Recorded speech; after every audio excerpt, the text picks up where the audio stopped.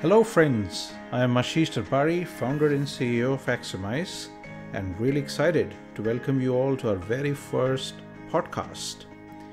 As some of you may know, we at Axiomise are celebrating our second birthday. Yes, we are 2 years old now.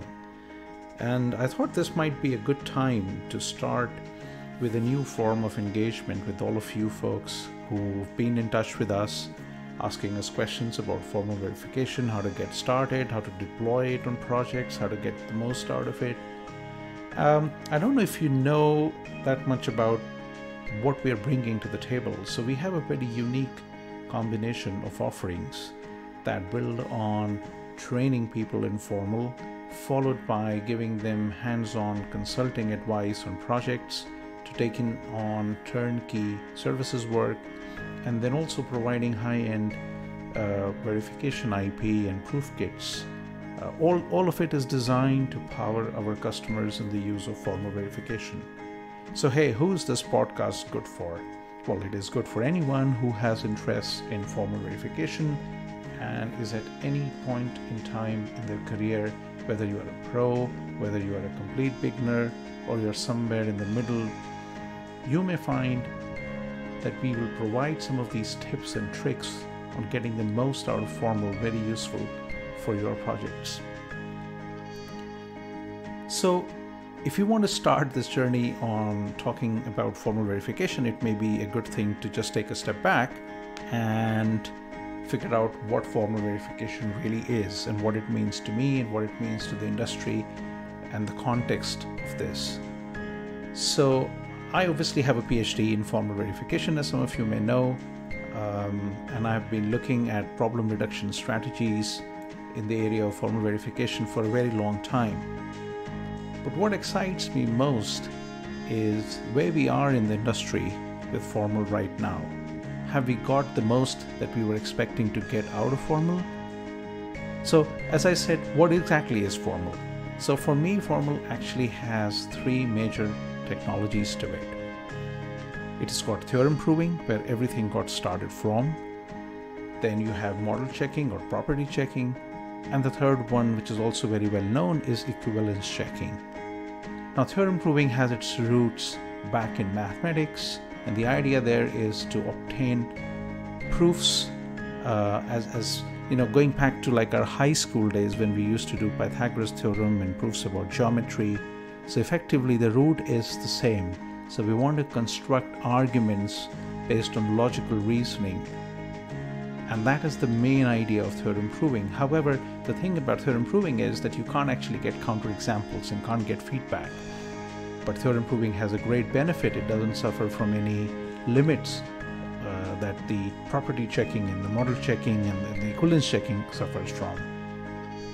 And theorem proving has been used very successfully by a number of people, both in academia and in industry, whether it is verifying the floating point, arithmetic units, work done by Intel and IBM and AMD, or actually the verification of compilers and operating systems. Property checking, on the other hand, has been the most widely adopted technique, which is you describe a property capturing the requirements of what you want to verify about your domain, whether it's software or hardware. And then you use a formal tool which automatically computes a proof of bug absence or finds the presence of a bug, which you can then debug and get to the root cause of the problem.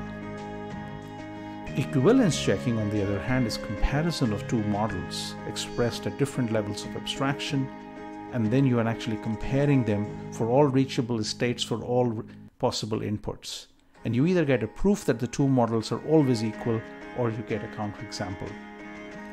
Equivalence checking has been known to people in hardware industry, semiconductor industry for a very long time, because people have been using it for RTL to gate level equivalence checking. A lot of people actually in the industry relate to formal because of that. However, full-blown sequential equivalence checking of two models has been in widespread use in the last 5 to 10 years and is a great strength of formal verification. Property checking, coming back to it, which is, as I said, is the most widely used form, is actually a fascinating way of finding bugs in your design very quickly and also establishing a full proof of bug absence. But sometimes what happens is you're not able to get proofs or convergence, as I say, proof convergence. So neither a pass nor a fail. And you're left with an unknown outcome, which is you run out of time or you run out of memory, and you're struggling to find out how to sign off your designs with inconclusive proofs.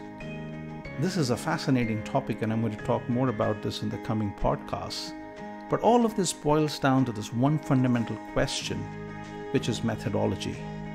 So the ability to get the most out of formal verification depends on methodology. Methodology doesn't operate in vacuum, and it needs to be looked at in context with a process, which is how an organization drives verification and design activity. And obviously technology, which is the space of all the tools that are available to you, automatic tools, semi-automatic tools, free tools, commercial tools. How do you combine the pot of this toolkit? What is the methodology that would be used to take which tool, and what is the process and in which order we are going to apply what? This is what we are actually excited about.